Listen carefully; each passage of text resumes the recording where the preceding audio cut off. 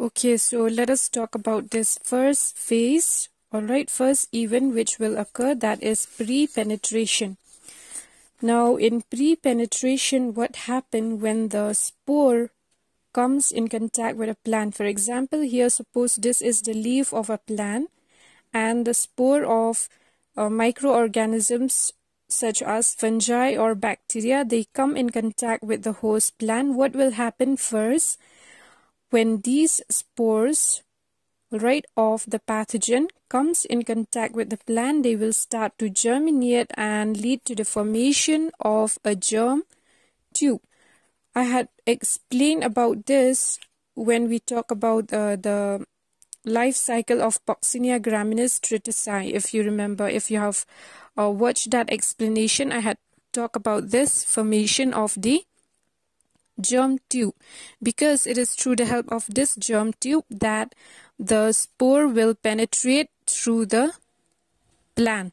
All right, suppose in a leaf it might enter through the stomata or through the wound or through the plant itself.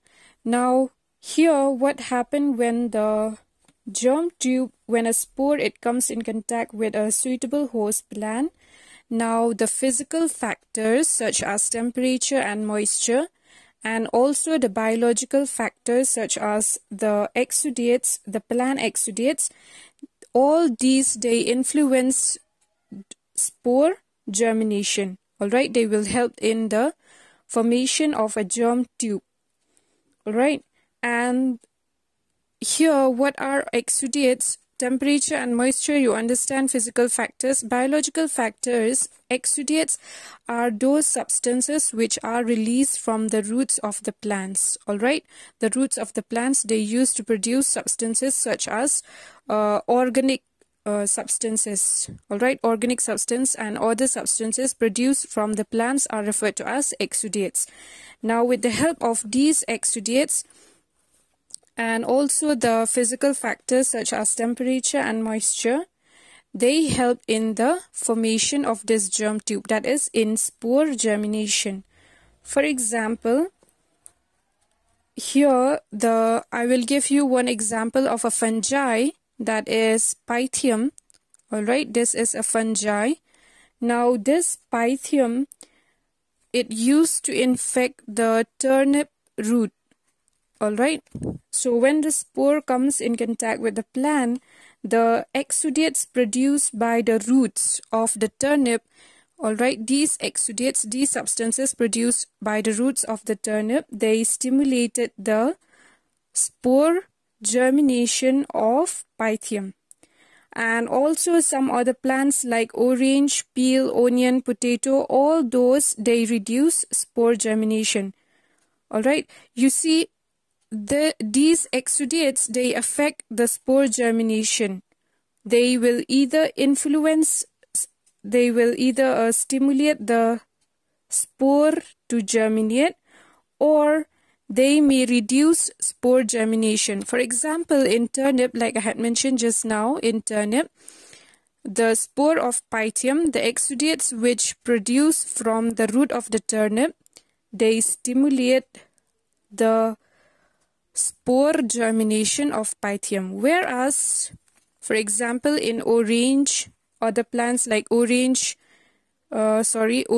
peel, then onion, potato, all these plants, alright, the exudates which are produced by these plants, they inhibit the spore germination. So when the spores of Pythium, they come in contact with these, alright, they will not be able to germinate or form germ tube, because those exudates which are produced from these, they inhibit the spore germination. They reduce spore germination. Alright, so that is why it depends. Now when I say like Pythium, it is a pathogen of turnip, it might not be a pathogen for these. It cannot infect these. So it's not like all microorganisms, they are pathogen to all the plants. Alright, it differs from species to species. Now, you have already studied about early blight or late blight disease caused in early blight. You know that a disease is caused by Alternaria solanae. Alright, so this Alternaria solanae, it causes early blight in tomato, in potato, in solanaceous crops, but not in other crops. Alright, because all these, they influence the growth or the spore formation of these pathogen. So it depends from plant to plant species, and also it depends on all these factors. Alright, so this is happening before when the spore comes in contact with the plant. Now even apple, alright, example of an apple, you know that the leaf, it is silky smooth due to the waxy leaf surfaces. Alright, the leaf surface of apple is waxy, and other plants, alright, why it is waxy? Because they produce these waxy substances. Alright, and these waxy substances, they inhibit, alright, they inhibit the spore formation. So suppose these spore, they come in contact with the apple leaf, they will not be able to germinate. Alright, because of the presence of these waxy substances which inhibit the spore germination. And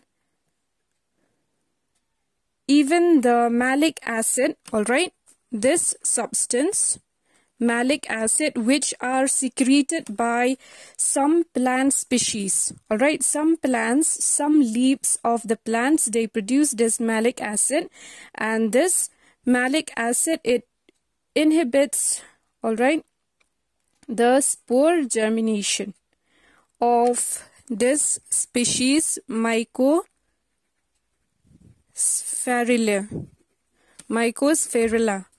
This species, alright, suppose it produces spores, and these spores, they come in contact with the host which produce this malic acid, then it will not be able to germinate. Alright, so thus you can see that spore germination is either it depends on all these physical and biological factors. Alright, so now spore germination, you should remember that spore germination, it is accompanied by the growth of the germ tube, influenced not only by the environment, alright, environment meaning the physical factors, but also by the nature of substances secreted by the plants, not only the plants and other organisms present. Alright, suppose this is the root of this plant. Now from the soil, inside the soil, many microorganisms are present. Some are good for the plant and some are pathogen. So these pathogens, suppose they come in contact here with the root of the plant, even if the exudates of the plant does not affect the germination of this, but these microorganisms which are good for the plant also, they produce something. And those substances produced by these microorganisms, they might block the germination of this pathogen.